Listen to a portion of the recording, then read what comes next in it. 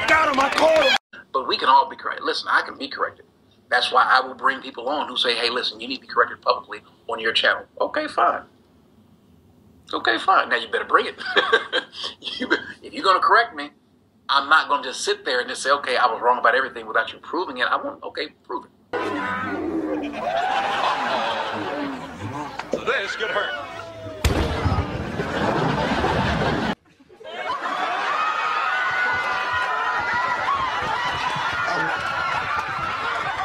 Is this swelling going down? Yeah, way down.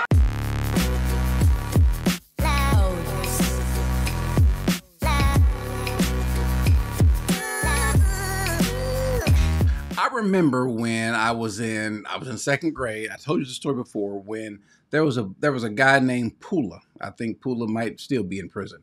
Pula was talking trash and I was talking trash. Pula was in third grade. He probably should have been in fifth grade. And we got into a fight. It really wasn't a fight. Pula picked me up, spun me around a little bit, and threw me in the bushes. I got up. I was embarrassed. Got up, went right back at Pula. You know what Pula did?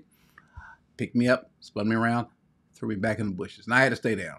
Listen, you can teach me a lesson, I can learn. And so I got lumped up. When I say lumped up, got hit, got touched up, and neither just lumps. I made a statement about Tony Evans. Now, I'm the kind of person that I'll stand on what I believe, and I'll try to show some integrity. I stand by what I say, and if I'm ever wrong or you want to show me them wrong, by all means, no problem. And so I made some statements about Tony Evans, and I'm going to have to retract those statements. I'm going to have to retract a lot of those things. Now, I was a member of Tony Evans' church, not quite a year, about a year. And what I heard, I had no problem with what I heard. Now, this was in 2006, going into 2007. So what I heard, didn't have a real problem with it. Now, was I as astute in terms of the word as maybe I am now? No. I was clearly still learning some things, but I didn't steal what I heard. I didn't hear enough to say, okay, this is wrong. There were some things I disagreed with, but I was wrong because I hadn't heard those things. And so if I'm appointing someone and said this person is okay, I was just wrong. And so I saw a video. I wake up and there's always, everyone's always tagging me. Most cases, I don't even look at them. Every now and then I might. And then, all right, fine, and go about my business early in the morning. And this was today. And so I said, you know what? I've got to respond because seeing the truth, what do? Did you just bury your head in the sand? Do you just double down? Well, no. And so this is a person's response to me that, okay, Corey, you were wrong. Now, let me say this. He puts a disclaimer. Anyone that ever wants to use a video from me, you don't have to worry about a copyright claim or anything like that. I never file any copyright claims because what I say is to be used by anyone who wants to. Would you be a member at Tony Evans' church? I was a member at his church. If I needed to go back, would I? Sure. Again, let me be clear. I think Tony Evans is a wonderful teacher. Because I keep on hearing people say that he's false. I'm yet to hear why he's false. And maybe I've missed it. Maybe I've missed it. So can someone tell me why he is false? Now, this is me getting ready to get some lumps. This is me getting ready. The Bible says, matter of fact, a verse I use often, and if it applies, listen, if the shoe fits, wear it. And this applies to me. This person did what he's supposed to do. He didn't send it to me, which is fine. You don't necessarily have to send it to me because maybe it's something that I won't acquiesce to what I hear, which I will if it's in keeping with good sound teaching, because what you're going to hear from Tony Evans is certainly not what I believe at all. As a matter of fact, I teach against this. And so I've got to take my lumps. But the Bible says, Paul says to preach the word, right? He says to preach the word, be ready in season and out of season. And what he's doing to me in this video is he says to reprove, rebuke, exhort with great patience. Now this part reprove, he's proving me wrong. I am wrong. Again, ladies and gentlemen, this isn't clickbait. I am definitely wrong on this. Finally, the penalty for apostasy. You got to hold your seatbelt. Get your seatbelt. I know you don't have one, but pretend there's one. What makes a person a false teacher?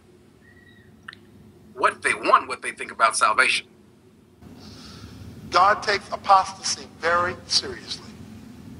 When you depart from the faith, you're saved because assurance has nothing to do with this. So he hasn't come up with any sort of destructive heresy. So I would like to see or hear what makes him a false teacher. What makes him a false teacher? Now, he made a statement earlier that I refuse to listen to. I haven't heard anything. Now, maybe I should have done a better job of hearing, but I haven't heard anything previous. I haven't heard this part before. Have I heard all of his preachings and sermons? No, I have not. I haven't. Now, do I have access to all of them right now? I do, but I don't have time to listen to those things. And so, given this again, I just saw this morning, and so hey, listen, you have to do the right thing, and this is clear. I didn't know this. So if anyone in the future has something like that, hey, Corey, this is what you're saying. You want some information, look at this. And if I get a chance to look at it and I see that it's wrong, and especially in this, it goes counter to even what I believe and what I teach, well, then sure. As I'm scrolling down, I want to see he teaches free grace theology. I don't know about that. He teaches free grace theology. I don't know about that.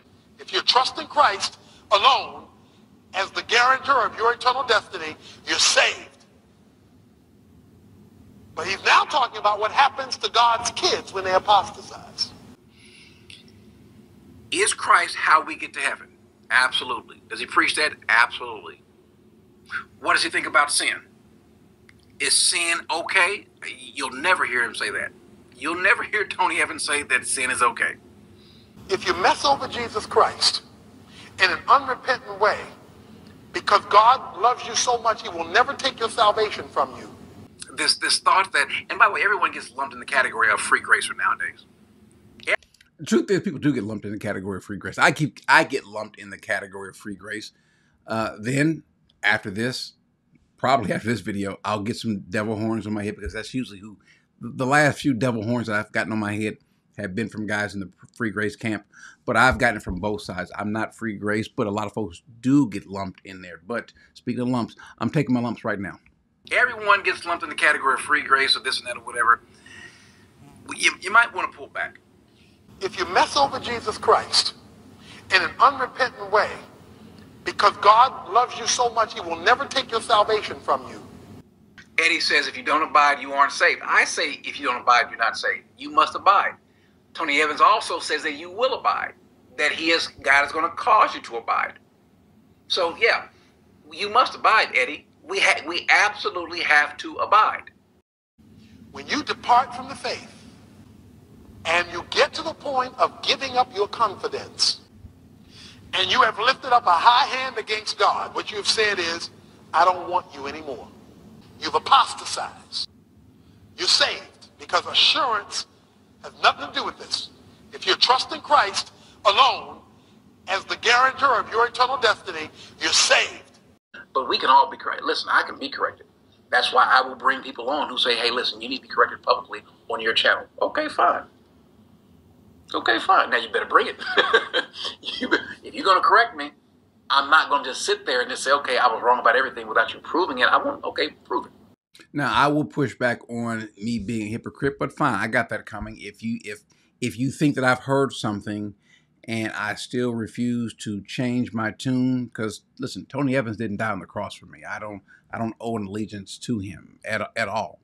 So I would push back on that, but you don't know that I haven't seen all this information, so it maybe gives the appearance that I am, and that's fine. Listen, this is me helping you to expose me, because that is wrong what Tony Evans is preaching. And so because of that, now you will find that those 2 videos that I had on him, they will come down. I do show honor for what he's done, but if this is what you're teaching, and yeah, it's not an every Sunday sermon, but if you come back and you tell people that they can do what they want to, live how they want to, and have a high hand, and say to the Lord that I no longer want you. You say to the Lord that I no longer want you. That tells me a little bit about you, because remember, Jesus brings up this point in Luke 8. I bring this passage up often because this is Jesus speaking about the different kind of people that would place their faith in Christ, some legitimately, some not true. He says the parable is this: those who beside the road are those who heard, then the devil comes and takes away the word from their heart, so they will not believe or be believing, which is the word, this is the participle, be believing and be saved. Those on the rocky soil are those who, when they hear, receive the word with joy, and these have no firm root. They believe for a while, and in time of temptation, fall away. Sounds like what Tony Evans is preaching in the clip that I don't know if this is a man or woman, I'm not sure, is bringing up.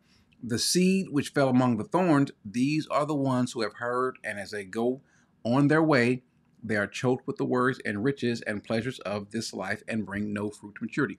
These clearly aren't people who are saved. Notice that Jesus calls them or says about them in the previous verse that they believe for a while, they believe temporarily. That's not the kind of belief that we're talking about. The believing ones, the high pistol one, the ones that are continuously believing, those are the Christians. Those are the ones who have the Holy Spirit in them. Their heart is the good ground. The word is received on that good ground, and they, as verse 15 says, they bear fruit. He says, verse 15, the seed in the good soil, these are the ones who have heard the word in an honest and good heart and hold it fast and bear fruit with perseverance. Saying that you're saved and then deciding that, you know what, I want to leave and go do something different or be in part of something else. You were never saved to begin with. Remember, Jesus describes his sheep. And Jesus says that his sheep will not do that. In verses 4 and 5, that his sheep will not do that. As a matter of fact, they will flee from something like that.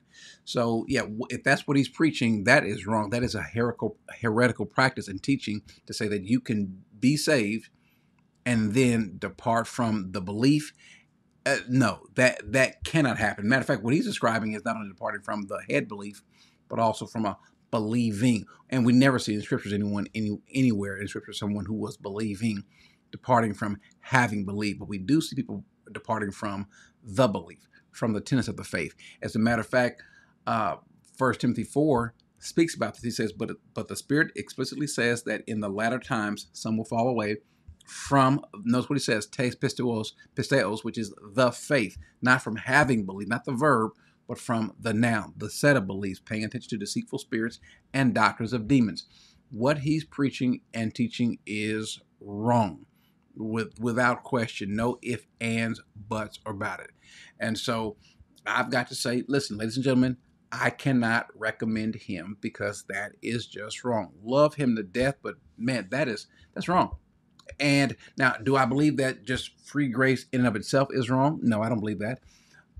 Do I believe that it's heresy? No, because there are different degrees. There are some that believe that the person who says that if I place my faith in Christ and then later on become a Muslim or Hindu or become an atheist, that I'm saved. No, you're not. You never were saved to begin with. Some free gracers believe that. Some don't believe that. Some hold to, wait a second, that person that says that was never a believer, because there are people who give a false confession, who appear to be saved, but never were. That's why Jesus makes the statement, I never knew you. And so I take my lumps. Again, if anyone wants to show me where I've been wrong in the past, you said this, and now here's the proof. If I see the proof, then I'm wrong. No ifs, ands, buts about it. And so I was wrong. I've got that coming. And what Tony Evans is preaching, that's just wrong. That gives people the impression, because there are going to be those in every church, including Oak Cliff Bible Fellowship, 11,000 people there. There are going to be those that are going to be there, and they will hear this and think that, yeah, you know what? I'm not feeling Jesus right now. As a matter of fact, I'm really feeling more of my homosexual tendencies. I'm feeling more of my cheating tendencies. I'm feeling more of this worldly tendency. And I think I'm gonna explore that a little bit more. And yeah, you know what? Forget you, Jesus. I ain't got time for you right now. You know what? Later on, but I'm still saved. No. As a matter of fact, the warning is for those that have that thought, that have turned their back on him, that have rejected him. And so living that way, you are rejecting him, and you cannot be saved. Jesus makes a statement. John makes a statement about a person who practice sins. Now, notice what he says in 1 John 3:9. He says, no one who is born of God is practicing sin, is living this way. Poe, which is they are doing these sins. The one that has been born, gegenemenos, that person that has been born, is going to practice those sins. Now, Paul brings up this issue that he says the things that I hate, I practice doing those things. But his point is, he says he's using the way in the sense that my mind, I don't want to do those things. And so I might sin, but my desire is not to. So, and we all are going to sin. The issue is, do you desire to keep sinning? I want to keep doing this. Well, that means you were never saved, because John says that no one who has been born does that. The person who might have sin in their life, but their heart That's why Paul used the word thelo, desire. My desire is not to do that. The person that Tony Evans seems to be describing is a person that has a desire to do so and doesn't care. He says that person, even if they turn their mind, their mouth, their back, and everything against him, as he says, a high-handed fist against God, that person still say that person's not saved. And that's a bad message to teach. And I'm sorry for any of my role that would have led someone to think that that's okay. It's not okay. And so, guys, I apologize. And again, I can be corrected if you just show it to me. Again, you have to show it to me. You can't just say this. And so this is literally the first time that I've heard this or saw this. And so forgive me, pardon me for being slow if that's what it was. But you can show. As a matter of fact, you should, again, as the Bible says, reprove, rebuke, exhort with all long suffering constantly, over and over again. And I don't care who you are. If you're Corey Minor, if you're Tony Evans, if you're John Smith, if you're Joe Blow, if you're John Doe, whoever, this applies for everyone. No one is above being corrected. Amen.